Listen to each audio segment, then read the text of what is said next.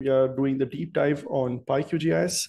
We learned how to add a button to a toolbar, how to add an item to a menu item and control its behavior. Let's work with some data. We have some vector layers that are given to you in the data package. You want to see how we can load external data sources into QGIS using this class. So the QGIS, let's see,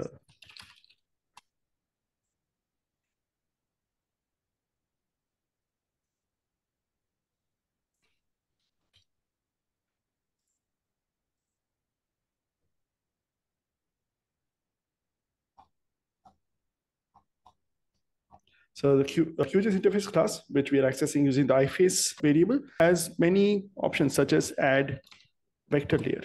So you have a method here called add vector layer. So you can say iFace.add vector layer. You can give the path to a vector layer, the name of the layer that will be displayed, and then optionally a provider. I would say what provider you want to use. QGIS can load some data set using multiple different ways. So again, we can use this method to load some data. So let's see how to do this. So first we want to define the path to the layer that we want to load. So we have our data directory, we got a path to that. Inside of that, we have some data layers. Let's load this layer called seismiczones.shp. I want to load it to QGIS. So first I need a path to the seismic zone. So that is the file name is seismiczone.shp, and we can construct a path using this os path join method, and we get a path. So I'm going to print this. I've named my variable URI because when you have files such as shapefile, the file path is obvious. It's just a full path to the shapefile, and we can add it. What if you want to add a PostGIS layer? What if you want to add a database layer from MySQL? What if you have GeoPackage and you want to add one layer from that? So the path will actually be defined differently for different types of data sources. And that's why the path may not be as simple as a file path. It may be a special path that shows the QGIS how to read a table from a database. You can now say iFace.add vector layer, and it takes 3 arguments. What's the path to the vector layer we want to add? What's the name of the layer? And what provider we want to use. And QGIS uses OGR as a provider for vector layers and GDAL as a provider for raster layers. There are some data sets such as NetCDF. You can use both GDAL as well as a mesh data provider for this. It can be read using multiple providers. That's why you have an option for specifying that. Let's run this. And you can see I ran this code and it loaded this shapefile into QGIS. This kind of thing is very helpful where you want to have your plugins or your customizations which can load data from a variety of different sources. I see many enterprise plugins where you have certain data stored and your plugin allows your users to easily access those data stored without them having to know where they are stored. So just install the plugin, your plugin knows how to find those, and then you can just give them a nice drop down and say, load this layer, and it just goes and loads this layer. So you can use code like this to do it. I also want to load a data from a GeoPackage. So for example, we have this GeoPackage called sf.geopackage. A GeoPackage is a file format which can have multiple layers inside of that. So I want to load a zoning layer from this GeoPackage. How do I specify the path? If I just say load this GeoPackage, it'll load all 4 layers. I need to specify and say, I have a GeoPackage, load this layer from inside. So in this case, we'll have to specify the file name like this. We'll say, I want to go to sf.gpackage.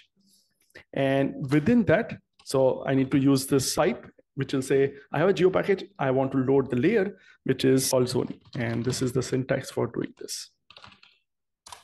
And this says, read the zoning layer from SF GeoPackage, and that's your URI. And now I can say my URI is this, and I can add this to my QGIS. Let's run this. And you can see now I've loaded the zoning layer from that. There are different data sources which have different URI patterns to describe how to load the data. If you want to know what are the different paths, QGIS has a really nice documentation. So I want to introduce the PyQGIS cookbook to you.